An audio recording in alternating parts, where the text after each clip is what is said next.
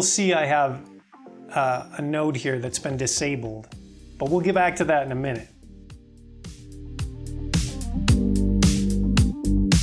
As we all know, DaVinci is a fantastic color correction system. Back in the 1990s, I worked at a VFX company in Hollywood called Planet Blue, and we had $1 million DaVinci bay dedicated to color grading commercials. What I'm saying is, color in DaVinci has been an industry gold standard for decades. Same goes for 3D tracking with SynthEyes. The nice thing about this combo is that you can write out 3D LUTs from Resolve and load them in SynthEyes. So I thought I'd do a little detour here and show you how. This is that disabled node we had before in color. I'm going to re-enable it. And hey, look, it's a little nicer looking. It's got some higher contrast. I've retained some of the detail in these highlights that have gone all out of control. But I've done that through this little S-curve that I built. And I can lift the mids a little bit if I decide there should be a little bit more in there.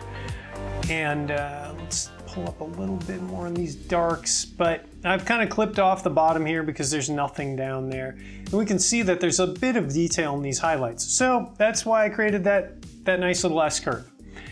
Let's do a little bit more to it. Let's go over here and let's turn up the saturation just a bit more. Oh yeah, there we go. That looks nice. That looks nice. Let's play that. So cool, and that's playing in real time.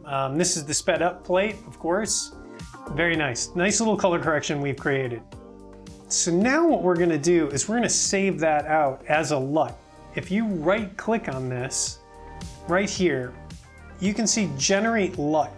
And you can see 17-point cube and 33-point cube, 65-point cube. We're gonna write out the 17 and 33-point cubes at this point. So let's go to our set survey, common, project files, LUTs. And we're gonna say location 1 survey mid 17-point cube. Save, replace, done. Let's generate that LUT again, but this time we're gonna do a 33-point cube, just so you can see the difference in SynthEyes. And hit save. Great, replace. So now let's open this footage in SynthEyes. I'm going to go to the image preprocessor, and I'm going to look at levels. And here's where we can choose a LUT. So there are a bunch of built-in LUTs, but we're gonna open our LUTs. Let's load our 17-point cube first. Open. Look at that. Lovely. It's beautiful. So look at this. This is nice. Now, what you'll notice here is that there's a little hesitancy in this because it's taking some time to process the frames.